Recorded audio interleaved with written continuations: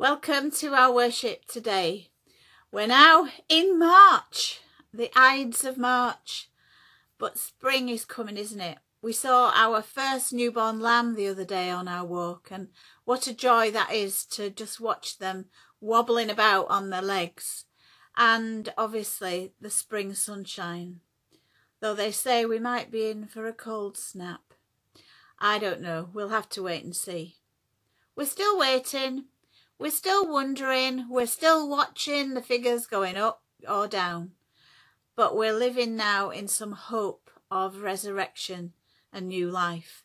And today we are thinking about Jesus in the temple and Jesus upturning those tables.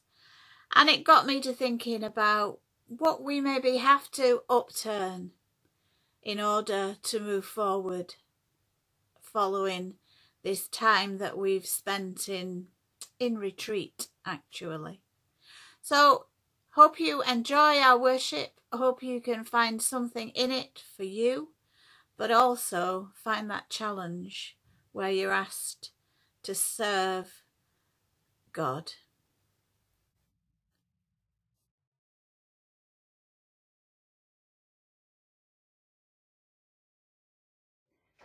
Good morning.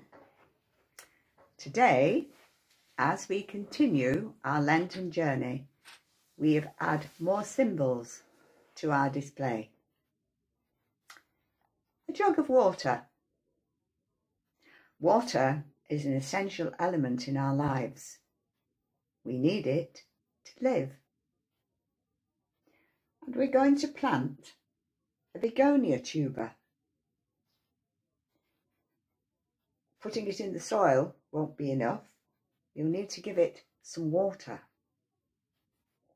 And not just today, but we'll need to water it regularly in order that it will grow into a strong, flowering plant.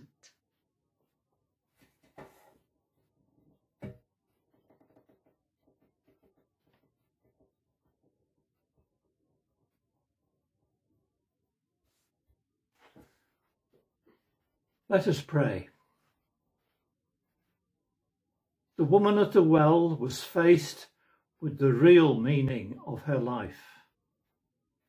Her failure was accepted, and God worked with her failure.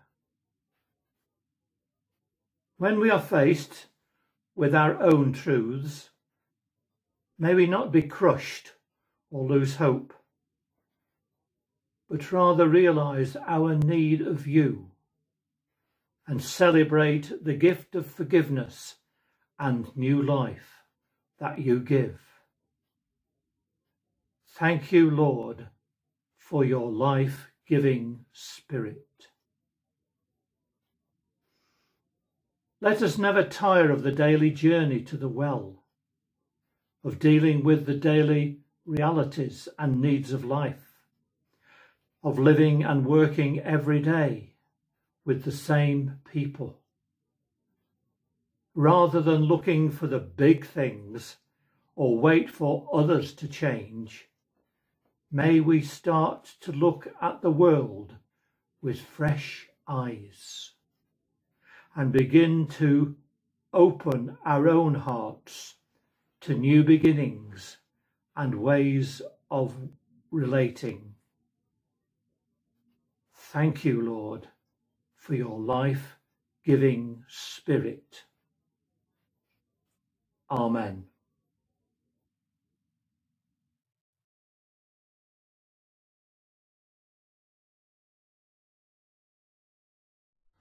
Thank you.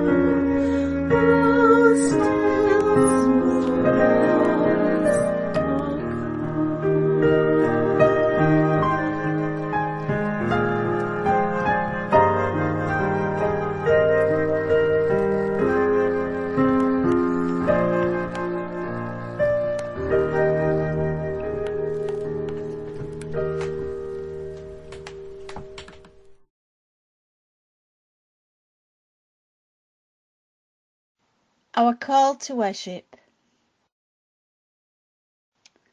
Through the creation of the universe, you love us, Lord. Through guidance, call and commandment, you love us, Lord. Through the gift of your Son, Jesus, you love us, Lord.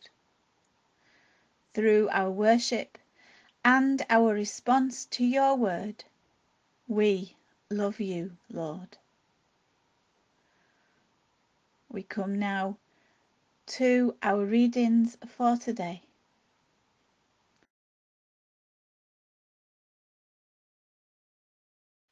John 2:13 to 22. Jesus cleanses the temple.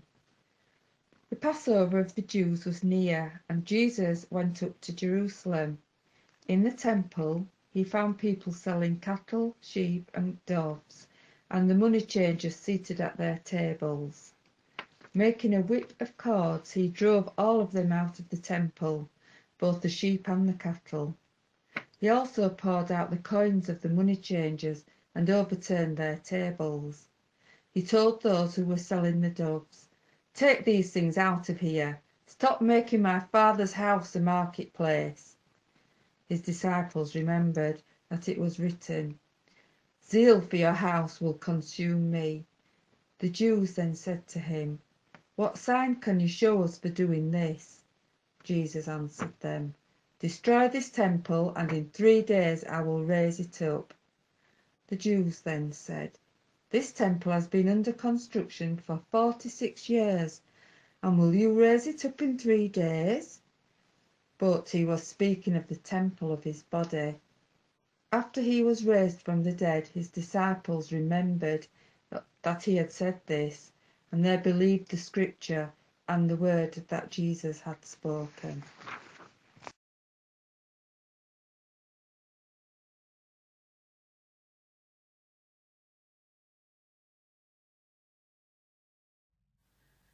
Let's picture the scene that we're about to enter.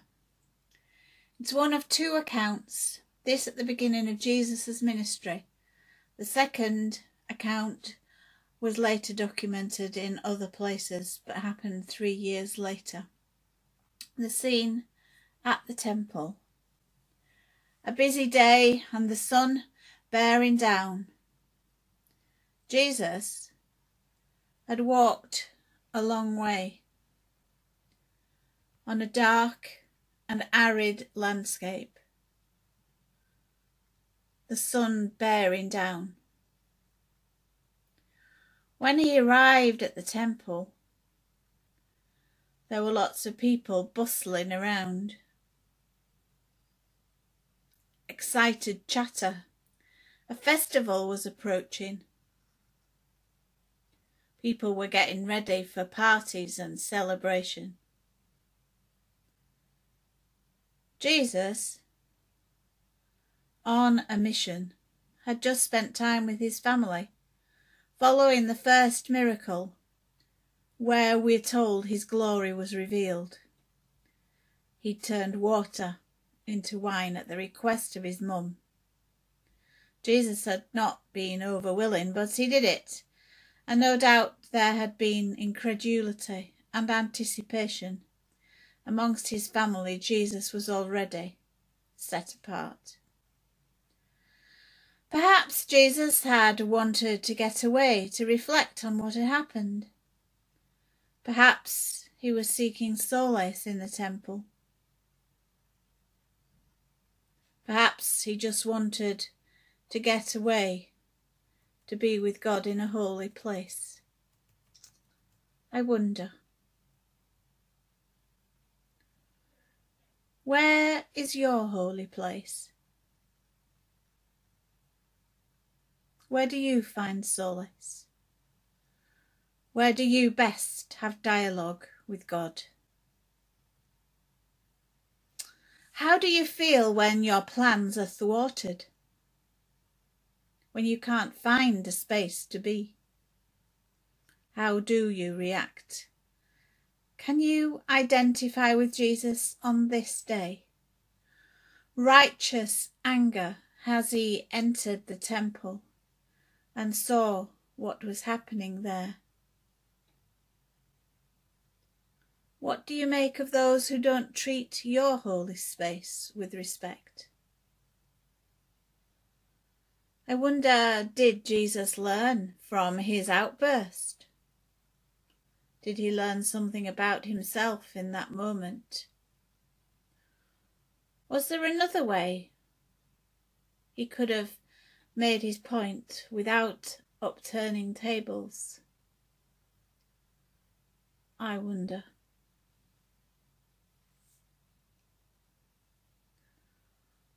As Jesus looks at us in our places, what would he demand that we remove?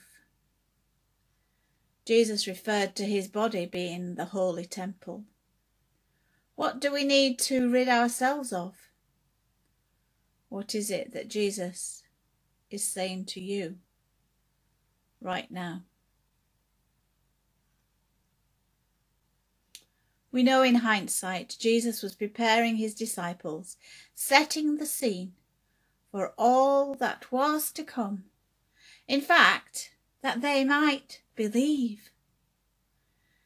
Is the scene being set for today as we revisit this story? What might we be being prepared for? What needs to change? How can God reshape our holy places? What does this even mean? Where are the places that God is waiting to make holy? Which places are potential holy marketplaces? Can we identify the signs of what God is doing?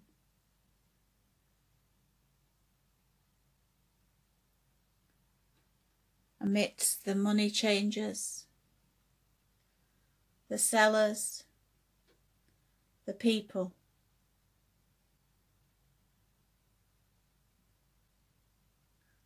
what is God doing? Where is he taking us next?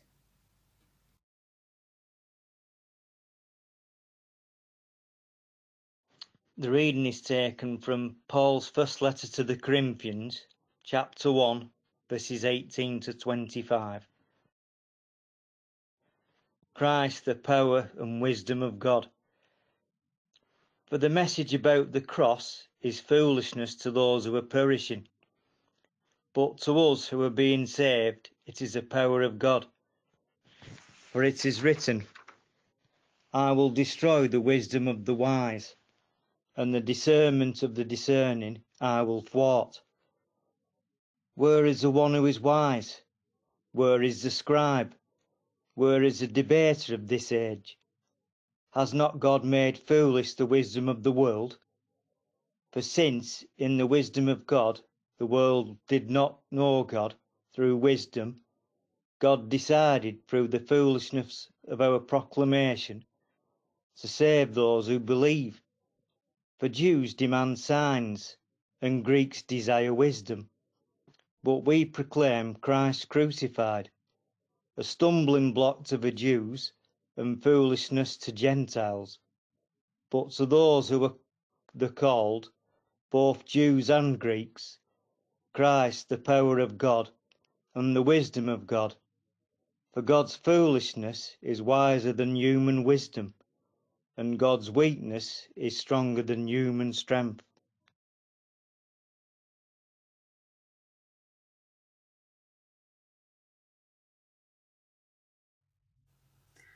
And so we come to our message for today. I've kind of given it a little header, which is speak or not to speak, obey the rules or not, making our temples holy. Gosh, I don't know what you make of that. But let's just have a think a little bit about what the readings tell us this week. If we go to that Corinthians reading, Paul was writing the letter to the people at Corinth at a time when there were many problems and people were struggling with these problems in the Corinthian church. Rather than skirt around the issues at play, Paul cuts to the chase and turns their attention back to Christ. That seems a familiar theme, doesn't it? That's what's been happening all the way through Lent. We've been turned back to that centrality of Jesus in our faith. And of course, being Paul, we are turned with, our attention is pointed towards the cross. And as we are on our journey to Easter, that's so right. We're looking to the cross of Good Friday. The message of the cross is one that jars with everyone when heard and reflected upon for the first time. It's cruel, and everything else that goes with it. For a Jewish audience, it was considered to be foolish because the Messiah wasn't supposed to die. For the Greek idea of body resurrection was, didn't fit. And even now, the message of the cross in 2021 seems very foolish to a lot of people.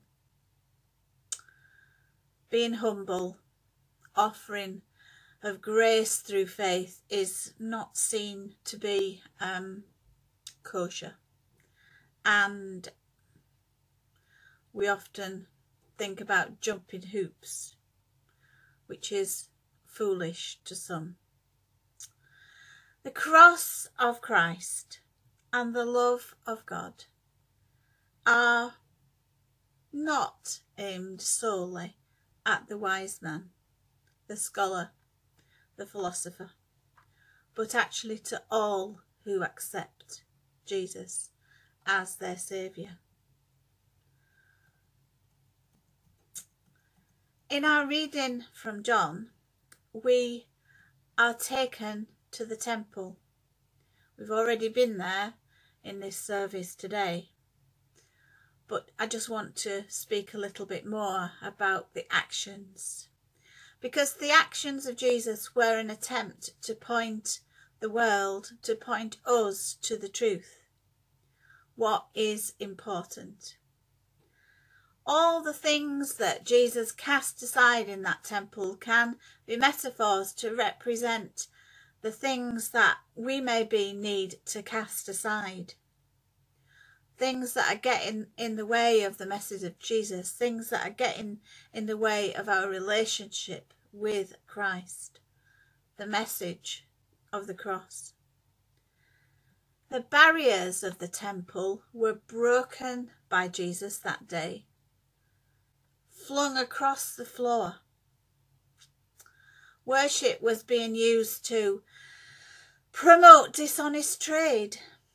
It was involved with money changers and merchants, and Jesus' decision that day was to point the world back to the centre of what temple life should actually be about.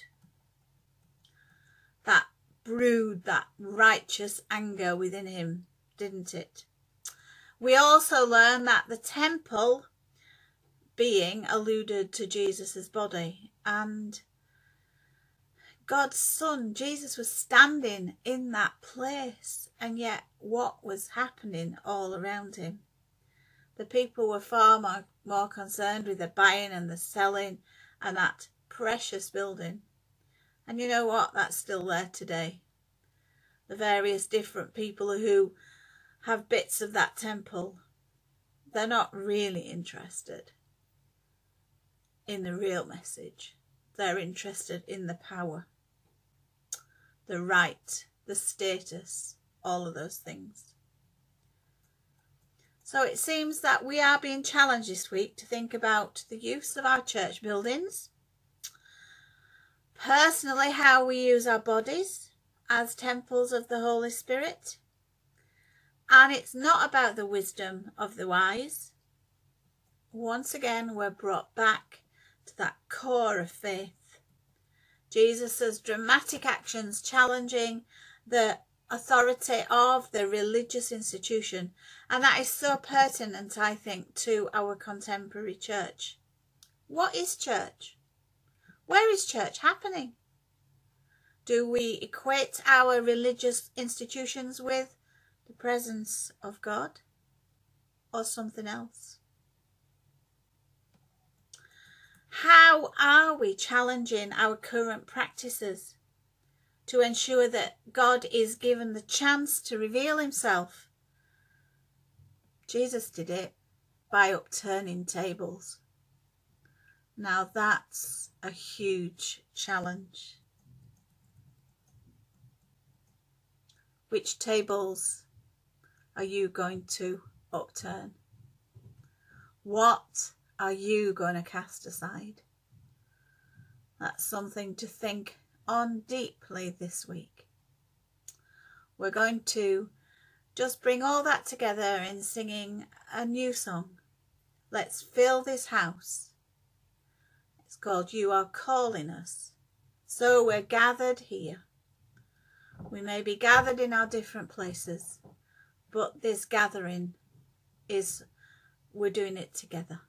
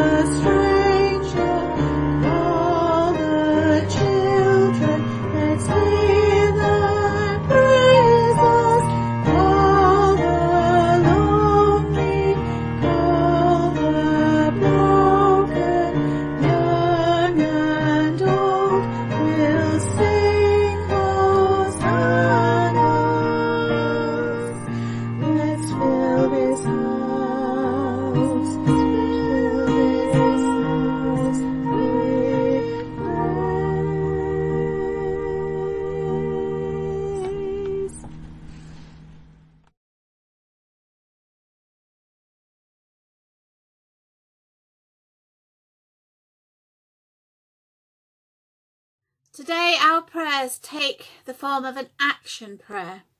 You might like to join in with your whole body.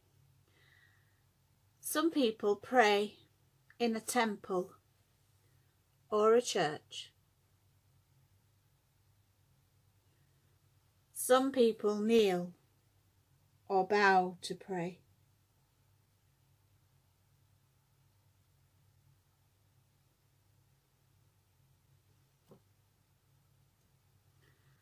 Some people take off their shoes. Some wash their hands and their feet. Some people sit. Some people put their hands together. Some close their eyes. Thank you, God, for making our whole bodies a living temple, and for loving us in the noise of the temple. In the noise of the temple, Jesus made a holy place. In the pushing and the shoving, Jesus made a holy place. In the busy times at work, at school, Jesus made a holy place. In the bustle of our homes, Jesus makes a holy place. In the quiet of our hearts, Lord Jesus, make a holy place now. Make us holy as we tread the earth. Make us holy as we encounter the lives of others. And make us holy as we are challenged to live your shalom. Amen.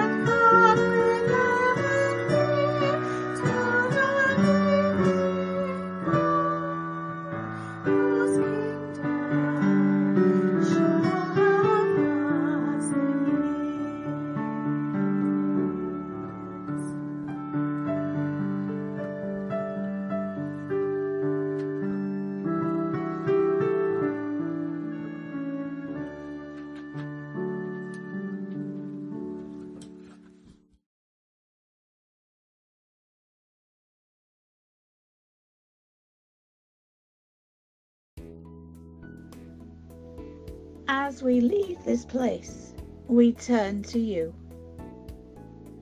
As we leave today, we turn over to a new beginning. As we walk in faith, may we live as you call us, holy people, living temples. We go in Jesus' name. Amen.